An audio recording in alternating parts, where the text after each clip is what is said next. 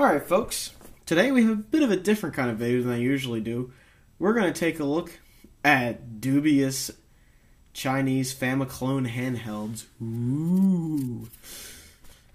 Here's what we're looking at. The Game Prince. I got this on eBay for, if I remember, I think I got this around a month ago. I got it for like 20 bucks, something like that. And I thought, hey, it takes AAA batteries. So, no need to worry about really crappy Chinese batteries that give out after a year or whatever. I can just put regular batteries in it. It has games on it I'm interested in. And it actually looks comfortable to hold, and the D-pad doesn't look bad.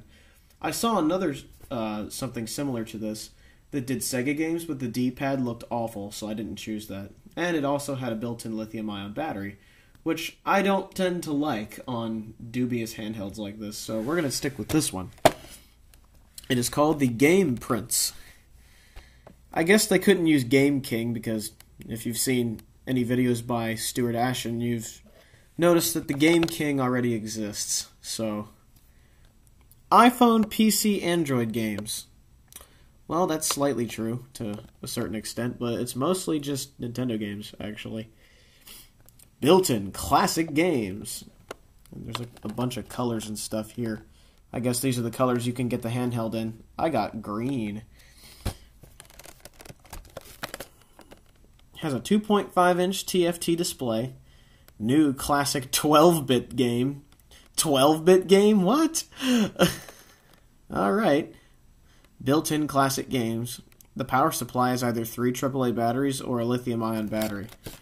Yeah, curiously on the top, you can either use a AAA battery or a battery pack. I like the AAA batteries better because you can replace those a lot more easily. On the back, of course, there's a diagram of the handheld itself. Power switch up there, reset here, D-pad there, although it's not really a D-pad, it's just 4 separate buttons. An audio speaker, as opposed to what, a video speaker? Start and pause button. A turbo key. Yay, turbo buttons. And then the A and B button. And a volume control. That's quite important because this thing gets very loud at high volumes. So, oh, yes, there's the bottom here. Come on, focus. Here's the bottom. Of course, you have the 0 to 3 side onion. Waste electrical products should not be disposed of with household waste. Please recycle where facilities, space, exist. Check with your local authority for recycling advice. Yeah, in the United States, when you recycle stuff, you just kind of send it off somewhere in the mail, or you just give it to your recycling company that takes your bins, every week. So, let's take a look at this. Now, the funny thing is, before I even open it, hilarity ensues. This product is with patent. Sure. You just can't make this stuff up. The joke writes itself. Oh, boy. But anyway, let's take a look at the device itself. It comes in your typical sort of plasticky shell thing. Here's the handheld itself. It's actually pretty well built. I mean, it feels cheap, but it doesn't feel like really, really nasty cheap. It just feels... It feels like toys did in the 90s, basically. It comes with a video cable because, believe it or not, on the device itself, there is a little jack here that lets you plug it into a TV, and we're going to try that as well. Cable looks very cheap. It just looks like it's your standard 2.5mm jack. So, nothing proprietary or anything. We like that. Now, here's the manual. I cannot read that, because words. Here's a black and white picture of it with Super Mario Brothers, except the picture on it is not Super Mario Brothers. It looks like a DS version of, like, Super Mario Brothers or something. Actually, wait a minute. Wait a minute. The picture on here is new Super Mario Brothers for, I think, the DS or the 3DS. Oh, wow. Yeah, making things look better than they are. Nice. So, of course, you have your functions diagram in 2 languages here. Now, there is some gold in here. There is one thing in particular that I have to point out. You have, of course, all the steps. One of the steps is not and. Not and. Alright. Not and. Now, under the not and thing, there is one sentence in particular that is absolute gold. Number 4. Do not dispose batteries at will. Protest the environment. Protest the environment. Well, I guess I better listen to the manual. Protest the environment, huh? Yeah, damn it, Bush. I mean, how long? How long can we stand to have another Bush?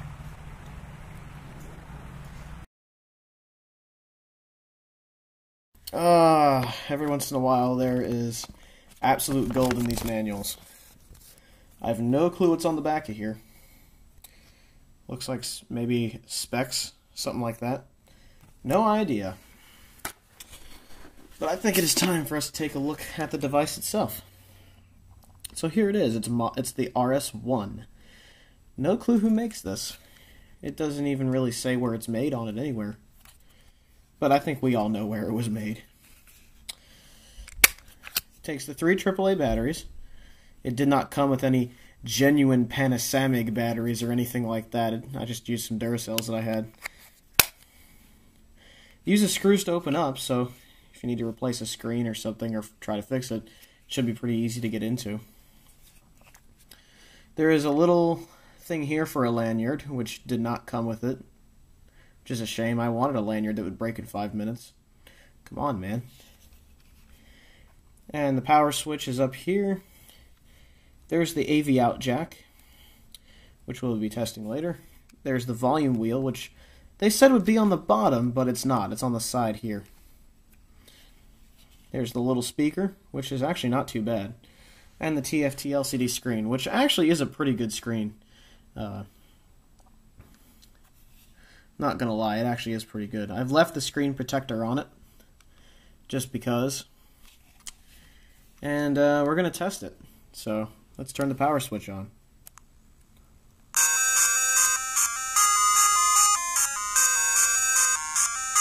As you can hear, it sounds like a Nintendo, because it basically is. It's a Famicom on a chip in a handheld. Yeah, it even has Nintendo games on it. 152 in 1.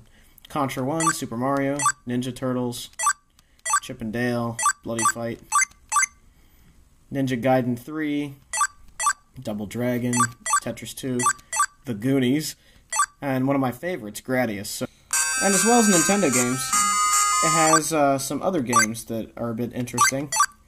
It has weird stuff like Mario 8, Mario 7, Disney 6, Chip and Dale 8. They look almost like just unusual versions of the game. World 8-1. Like, this version of Mario just starts at World 8 for no reason. So there's just really weird stuff like this on here.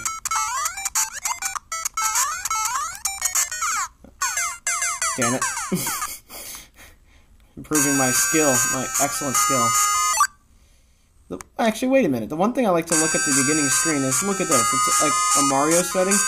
And look at the top. There's clearly like a weird looking Sonic there. Maybe it's Sonic, I don't know. But it's weird looking.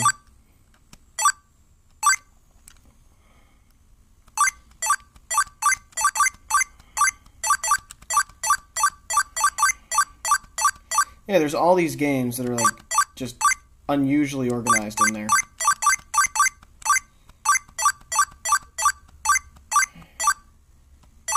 Hot Blood. I don't know what that is. Turtle Ninja. Here's the iPhone.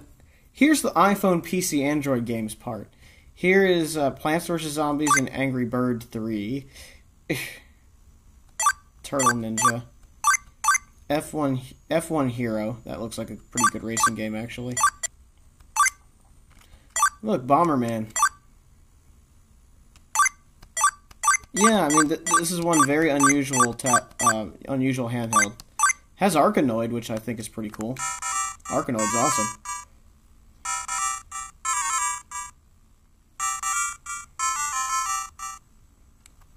Who doesn't love a good game of Arkanoid? I suck at it because it's a small screen and I'm looking at it through the viewfinder, so yeah.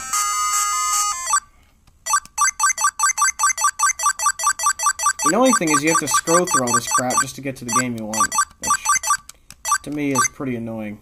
So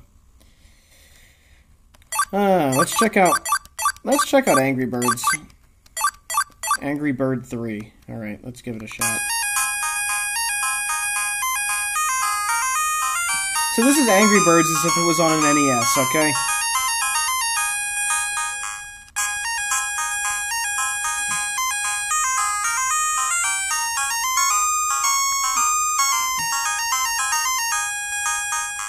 Oh, wow. Okay, that's just amusing. Yeah, you have, like, specific angles. So I'm gonna do, like, that angle.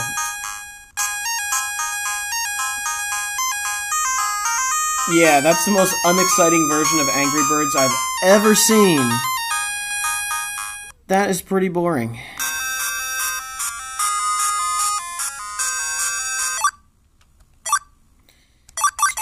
Let's see Plants vs. Zombies real quick.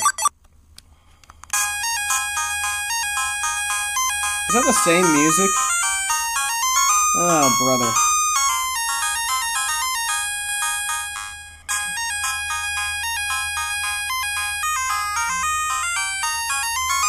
It has like a mouse pointer. What the hell? Look at that. It has a mouse pointer.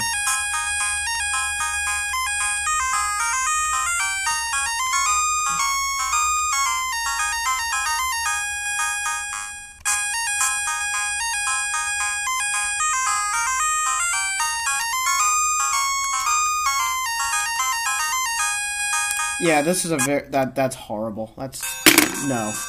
That's terrible. So I dropped it and this happened. Wow. I dropped it and it completely screwed the thing up. That's hilarious. Now it's fine again. If I drop it, it derps. So I dropped it and it did this again. Not the most durable handheld in the world. It's crying in agony.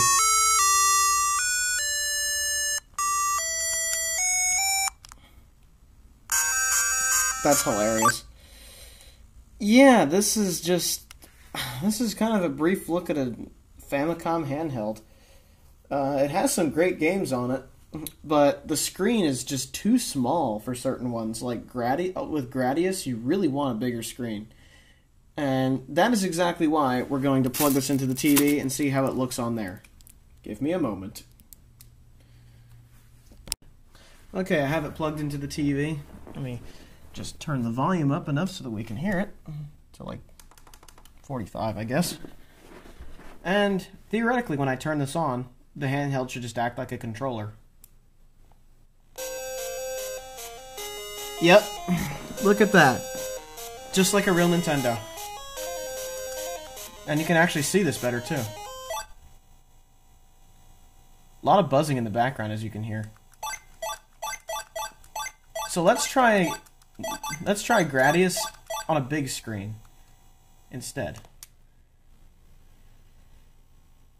That doesn't look too bad, actually.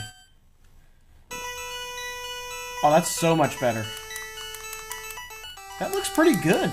I'm impressed. Not bad at all.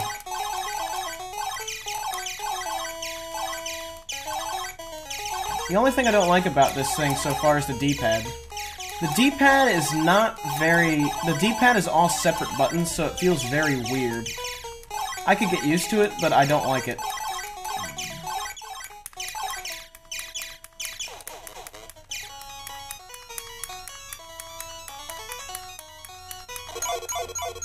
This game is difficult. So when you reset it, resets the whole thing, obviously.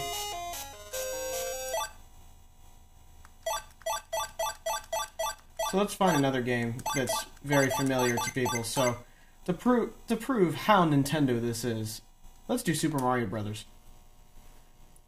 Oh, you can see it has jail bars for some reason. That's odd. So the jail bars I don't know what those prove, but that's exactly what happens on my top loader NES. So it says to me NES hardware. I don't know what it says to anybody else, but this is a Famicom on a chip, and I think that kind of proves it.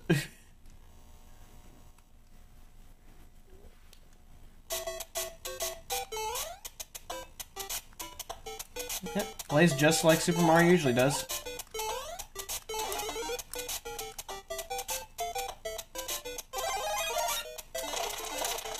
Yeah, plays completely normally. No big deal.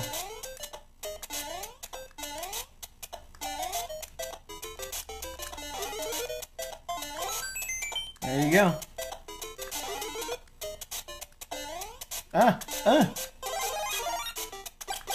The only thing that throws me off, other than dying, is that on the controller, A is down here, B is up here.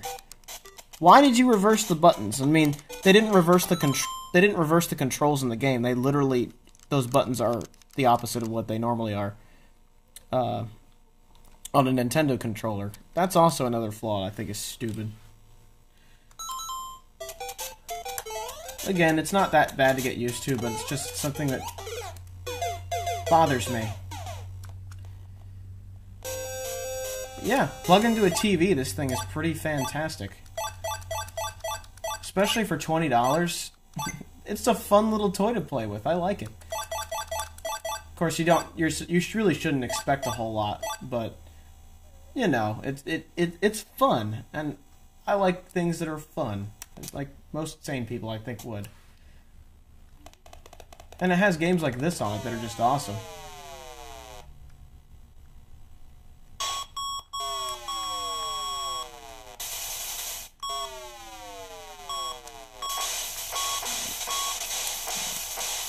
(1942). You know, the games play absolutely perfectly. That's the thing. The games play great, just like they would on a real Nintendo, because it's using Famicom on a chip hardware. So it's the real thing. It's not emulated. That's the really huge positive about this handheld.